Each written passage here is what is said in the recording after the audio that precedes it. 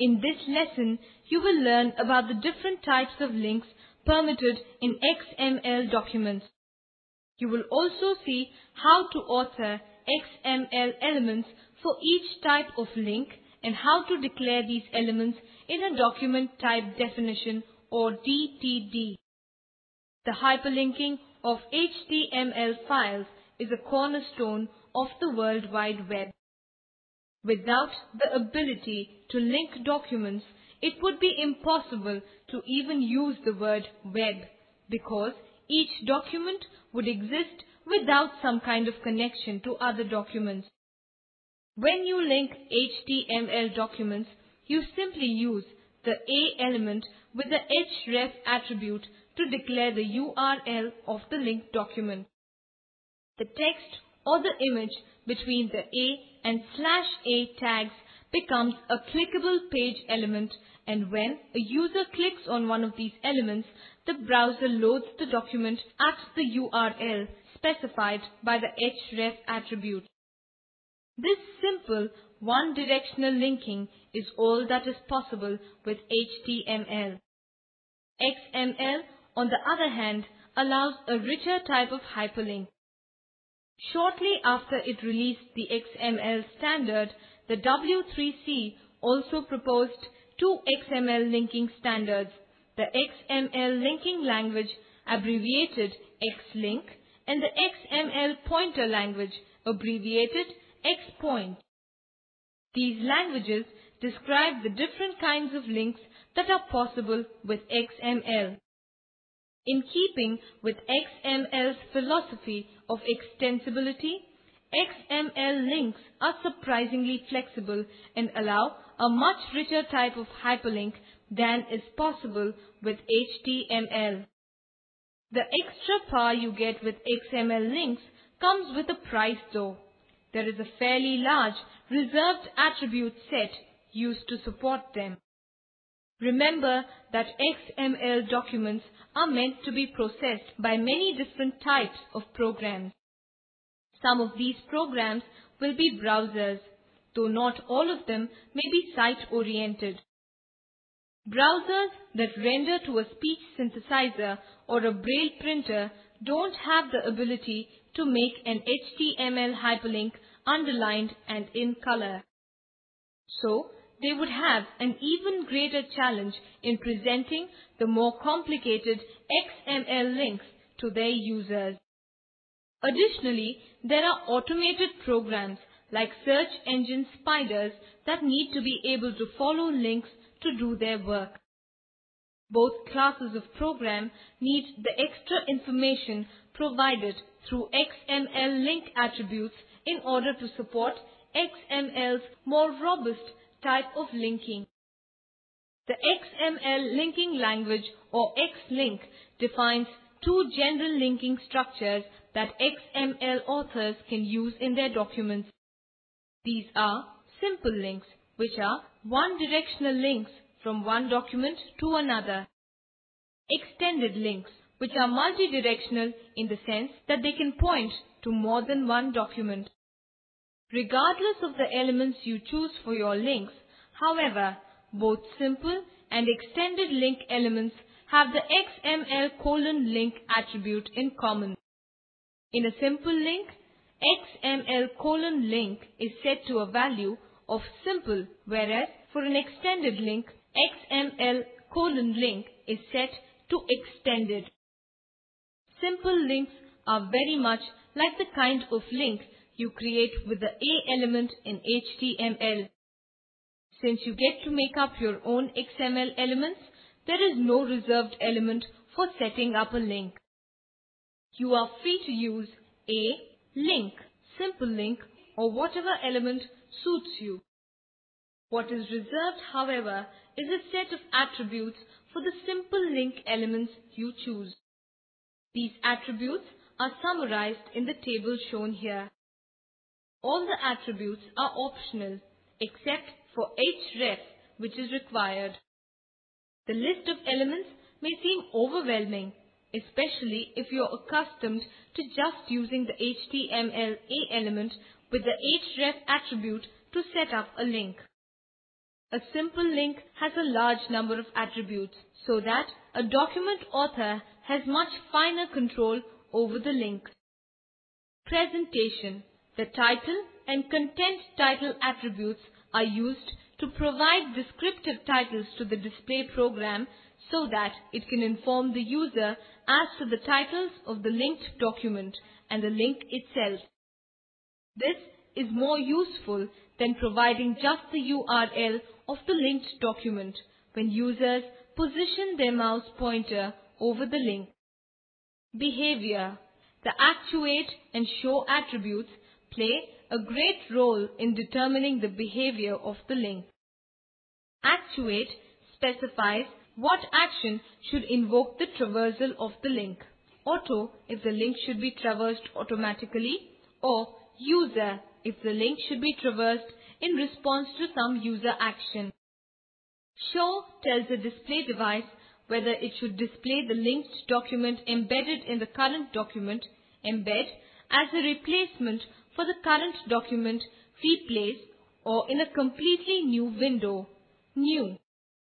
Authors can provide other behavior by using the behavior attribute. Role. A link's role is simply a description of the link's meaning within the document. Similarly, the content role tells you what the role of the linked document is. The role-related attributes provide a good example of information that is used by automated processing programs. Specifying role information is not so important for the user as it is for programs that process an XML document for non-display reasons. Suppose, for example, you had a document in which each new term was linked to a document that defined it and gave some examples of its usage. Suppose also that you had a program that produces a glossary by processing the XML document and gathering up all the definitions. Then you could specify the link role and content role as definition. This naming structure would make it extremely easy for the program to zero in on the terms that have definitions and the documents that contain the definitions. In addition to the reserved attributes, XML authors are free to introduce their own simple link attributes as needed. The only restriction is that attributes that begin with XML are reserved by the W3C. So any attributes you create should not start with these letters. Even though the href attribute is the only one that is required, several of the other simple link attributes can be used as well. If you anticipate setting some of these attributes equal to the same values for all your links, you can specify those values as defaults in your DTD. This relieves you from having to type them out for every simple link you create. The default values in the DTD make it less of a chore to type out link code. Extended links differ from simple links in that they link to multiple documents. This means when users click on an extended link, they should be presented with a selection of documents to load, rather than just one. This is a more robust type of link than is possible with HTML and promises to make browsing XML documents a richer experience for the end user. Because extended links are more complicated, you need two XML elements to define them. The first element is a container element for the entire link, and the second element is used to specify the various documents that comprise the link.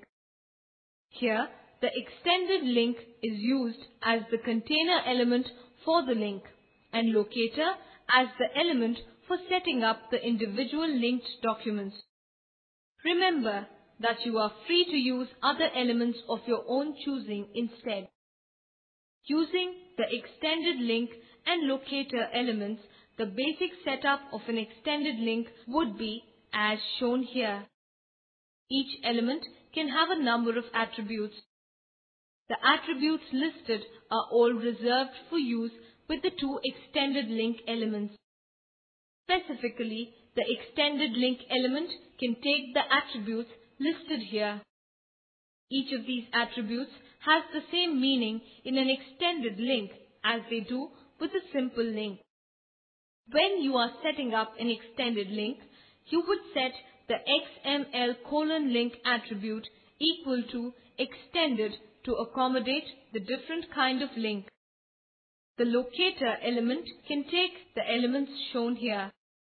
In this case, the locator element takes the href attribute because it is this element that sets up the individual links that make up the extended link. The href attribute would be set equal to one of the URLs that the extended link points to. The XML:link attribute should be set to locator when used within a locator element.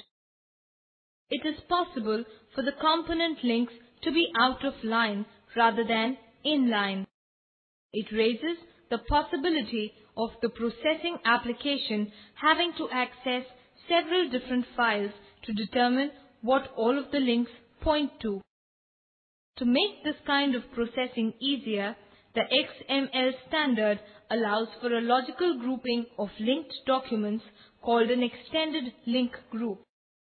Setting up an extended link group requires two XML elements, one to contain the entire group and one for each of the documents in the group. As with all XML elements, you can name these elements whatever you like. Using XLink group and doc for the purposes, a sample extended link group might look like this. The XLink group element takes the XML:link attribute set equal to group and the steps attribute. The steps attribute is included because the documents in the extended link group may themselves contain extended link groups that require further processing. In these cases, the steps attribute tells the application how many document levels it should traverse when processing the extended link group. The doc element is an empty element that takes the XML:link attribute set equal to document and the href attribute. Href specifies the URL of one of the documents in the extended link group. While they are not directly related to what a user would see on an XML browser screen, extended link groups are important for rapid processing of documents that contain out-of-line extended links. This underscores a point that many new XML authors need to keep in mind. You are not just authoring documents for a browser that will display your content. You are also authoring for programs like spiders that will process your documents in less visible ways.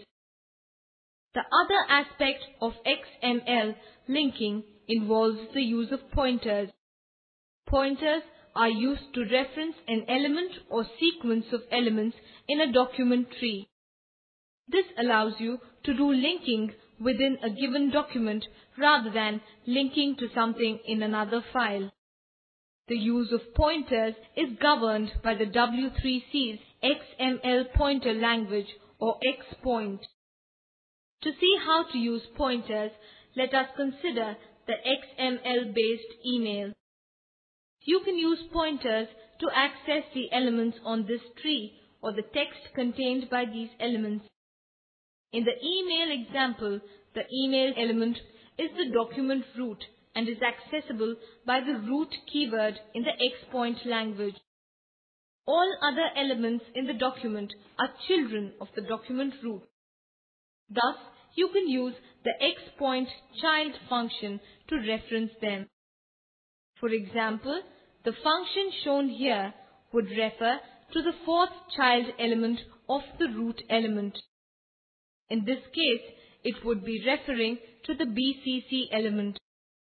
Since the child elements of the document can have child elements of their own, you can also use the child function on these elements. For example, this function would reference the first child element of the first and only body element. Thus, it refers to the paragraph element. If you are not comfortable referencing elements by parent-child relationships, you can give each element a unique name with the ID attribute, and then use the xPointID function to reference the named elements. For example, suppose we change the to element as shown here. Then you could reference the to element by saying ID of my element. Further, you could reference the text contained by the to element like this. Xpoint allows for many other referential relationships within the document tree, including ancestor, parent level and above, descendant, child level and below, preceding, following, and sibling. Further, it also supports the notion of a spanning pointer. A spanning pointer takes a form that defines a range of elements in the tree as shown here. In the case of this code, the spanning pointer refers to the second through sixth child paragraph elements of some parent element. Xpoint is still in a draft stage and has yet to be finalized and adopted as a standard. What you have seen here should provide you with a flavor of the type of linking that will be possible with Xpoint. The Xpoint requirements list says that Xpoint should be easily incorporated into URLs. So you should expect to see href attributes that use pointer values in the not too distant future.